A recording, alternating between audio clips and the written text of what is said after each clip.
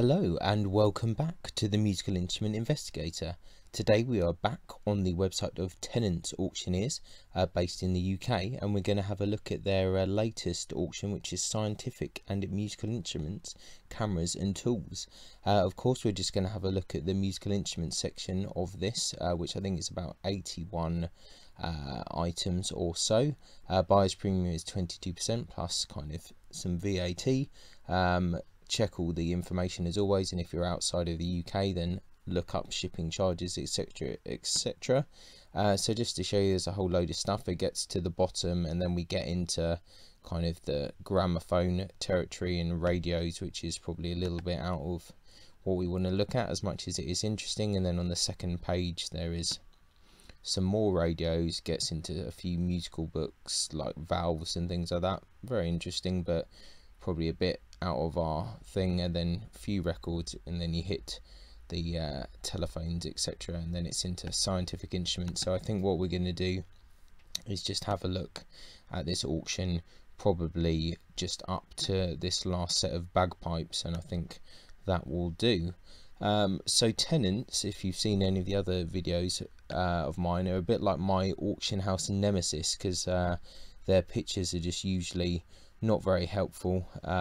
Other things are not very helpful, and I think this is probably going to be much the same, but I'll try to kind of rein in my criticism. But yeah, unfortunately some auction houses just are kind of not up to par, I would say, compared with other ones. But these are not, you know, these are auctioneers that do all sorts of auctions, so you know, musical instruments is not necessarily a super important part of their business, so they're not really geared up for those kind of sales, as opposed to specialist musical instrument auction houses. And they don't necessarily have, you know, the top tier stuff either.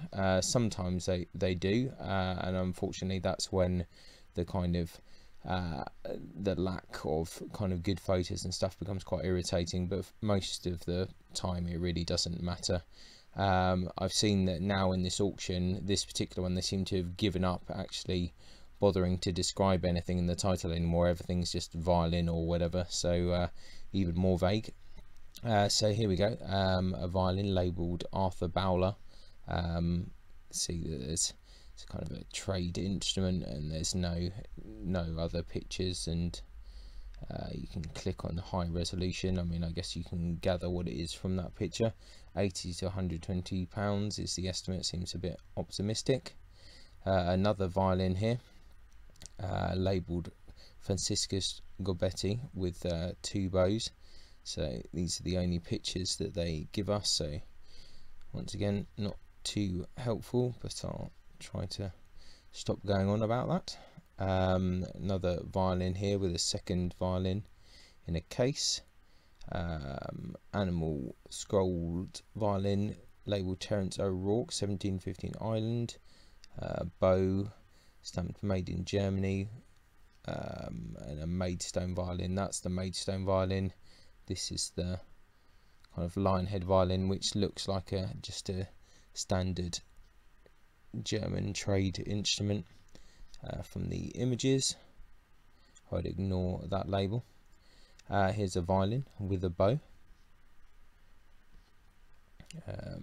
Kind of difficult to really see exactly what this is, but it looks to be just another kind of trade instrument. Another violin here in a wooden vineyard double case. Shame you can't see the lid of that. The case is potentially kind of more interesting than the violin potentially, which looks like another trade violin.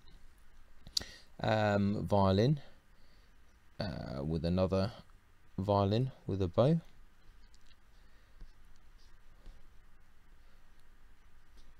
Let's see if we can get some bigger pictures here. It's very difficult to see what's going on here really. At least the pictures are fairly high resolution. I mean, this violin here looks kind of interesting.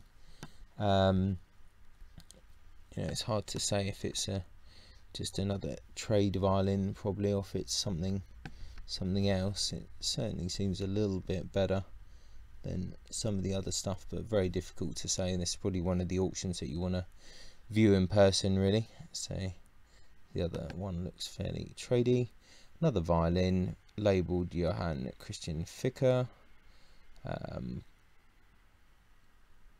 This is a kind of fake snakewood bow with the varnish on it there. This looks like it's a very tradey violin. It's another violin here. Just another kind of trade violin. Two violins. One says Matthias Klotz in Mittenwald, and a student violin, and 7 bows. Wow, it's interesting. Just trying to see if we've got any good things that we can pick up from these pictures. Not really, it looks fairly standard. Another violin. It says James McBain Greenock, 1874, cased with a bow, estimate £300 to £400.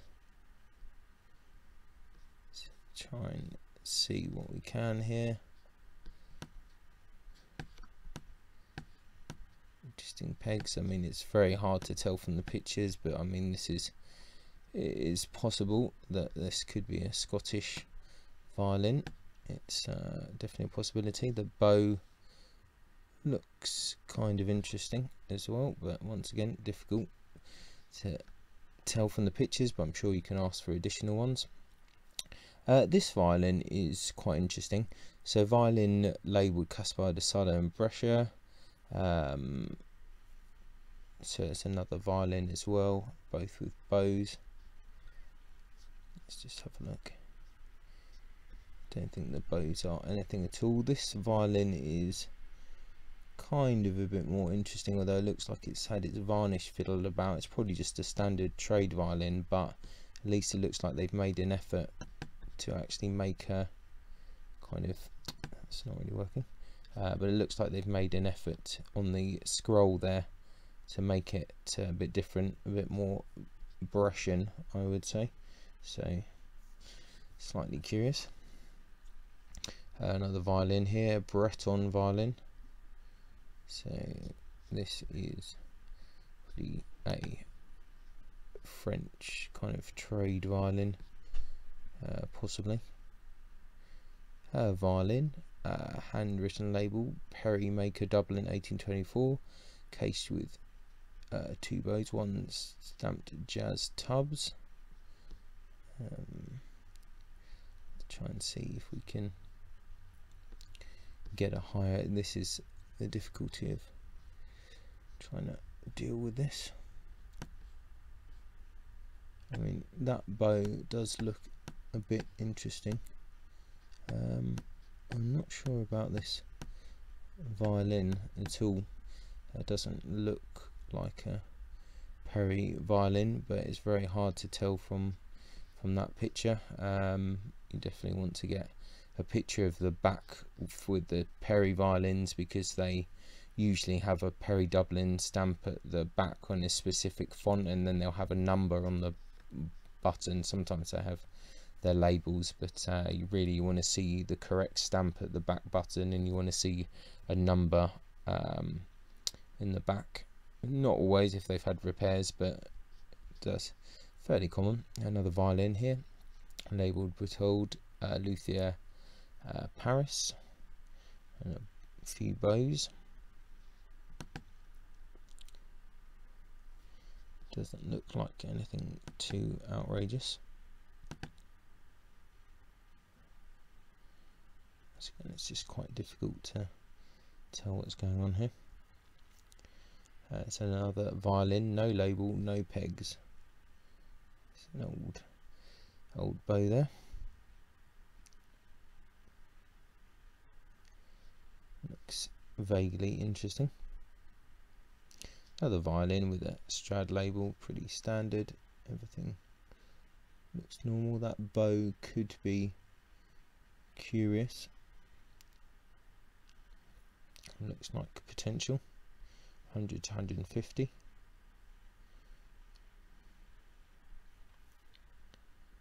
Another violin there with a bow. Looks pretty standard. Another violin labelled Mansuri a Paris with a bow. Once again, you just need more pictures really to know what's going on. Another violin labelled Paul Bailey, 2 to 2,500. I think these pictures are really not helping because I cannot really make out what's going on there. Violin with a bow stamped seabird to the other taut. Not getting a whole lot from that so far. A couple of violins, labelled one Viome, another Duke London. Once again, very difficult to tell from only these images what exactly is going on, but there you go. That's sometimes when there's potential to get interesting things. When the pictures are really bad, you can sometimes get stuff that other people will ignore, so that's one benefit of bad auction photos. A violin labelled Marcel Demey, Luthier, 1947. So I mean, from these pictures it's just really impossible to actually know what you're dealing with, unfortunately. Another violin here, another Strad copy type thing. Seems to be the same image. A viola and a bow stamped Lothar Seifert. Bow could be interesting.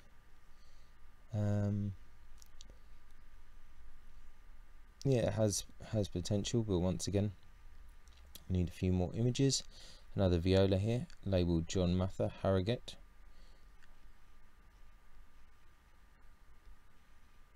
Looks potentially believable on that one. Another viola, John Mather Harrogate. Worth looking in person. Violin bow stamped Peugeot.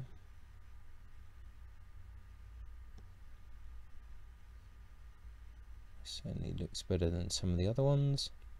Violin bow Hills and Sons. Let's have a look.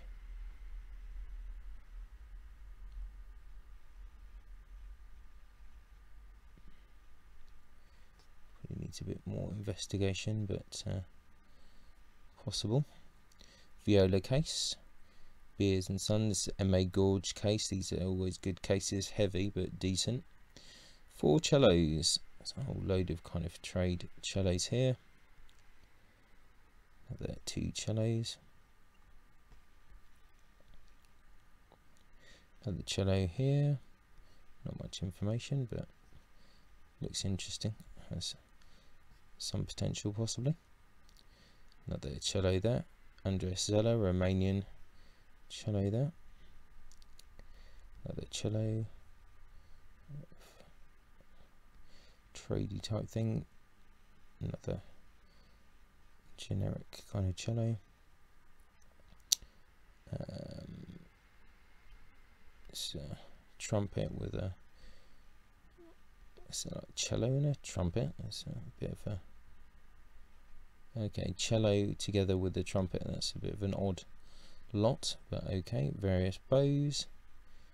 A quick scan over it. It just looks like the usual junk. Double bass, 3 strings. Looks at least vaguely interesting. With a German pattern bow. Double bass here. Check double bass. 3 clarinets.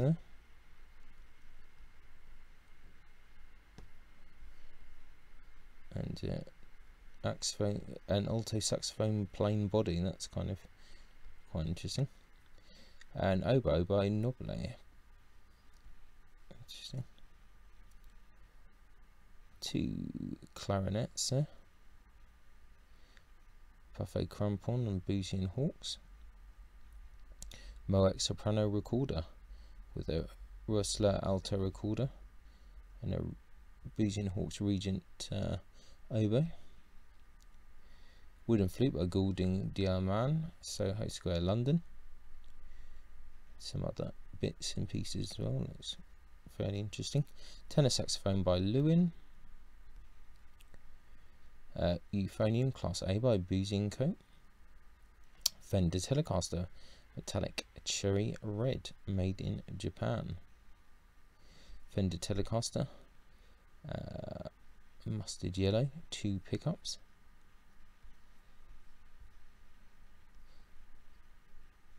And Fender Dual Showman reverb amp head, quite a good amp. Ibanez bass guitar, EDB 700.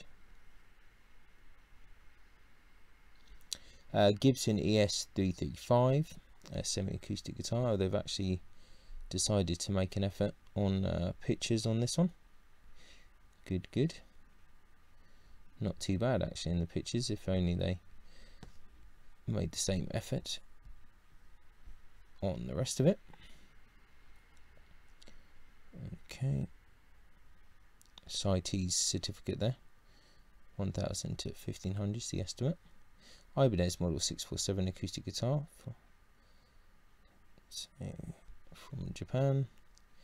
Various musical equipment, some rubbish guitars, some recording stuff, some random equipment, some books and stuff. Well, could be some interesting stuff there. Yamaha PA system there. Various microphones. And TIAC reel-to-reel tape recorder. That's actually quite cool. 1000 to 1200. Not too common anymore, so that's quite good. Contessa automatic rhythm instrument, model Mini Pop 7, and some other kind of drum paddy things. Ozark mandolin banjo, together with a flat back mandolin. Oh, it's a whole load of things, a couple of banjo mandolin type things. Ozark 5-string banjo, 80 to 120 is the estimate there. Hey, banjo there with a bowl back mandolin. Banjo by Clifford in Essex with a New Windsor banjo. Banjo by Maybell. And an Ozark banjo lady with another Ozark banjo. Deering Good Time 4-string banjo. Deering Good Time 5-string banjo.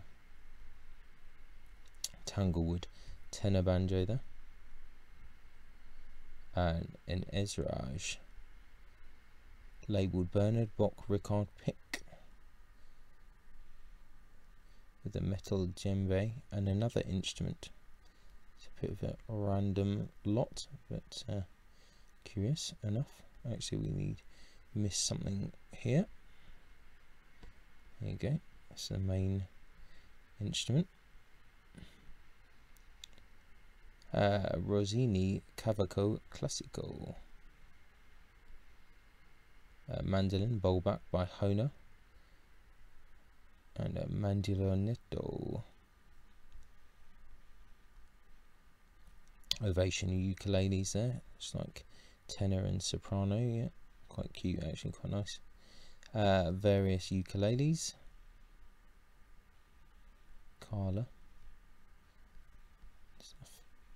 Interesting Record King Resonator ukulele, that's quite cool. Carla bass ukulele with a baritone ukulele, quite nice. Ko Aloha soprano ukulele. Kamaka tenor electroacoustic ukulele. These will probably all do well because ukulele is quite popular. An accordion here. Or more than one accordion. Frontallini accordion. and one of these auto harps, presentational baton, various instruments, some drums, accordion, mini balalaika kind of type thing in a random stand, a Yamaha bass recorder, melodica, and a melodica in fact, a Yamaha keyboard with a Roland E66 intelligent synth, and bagpipes with sealed bag seasoning, replacement threads, reeds not fitted with tutor book and lessons. And I think that's it. We're at the end of the musical instrument, so it's the standard Tennant style auction with not enough pictures to really know what you're looking at, but if you can see it in person, then it's you know, maybe there's some interesting stuff. Not much information to go on there. Some of the pictures are not bad quality actually, to be fair. Some of them are not great. It's a real mixed bag, but if you're interested, I'll put a link in the description. And yeah, let's just hope that the next auction is a bit more better on the photos. Anyway, that's enough of my ranting. I'll catch you next time.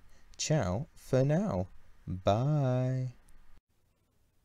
Many thanks for tuning in to the Musical Instrument Investigator. I hope that you enjoyed the video.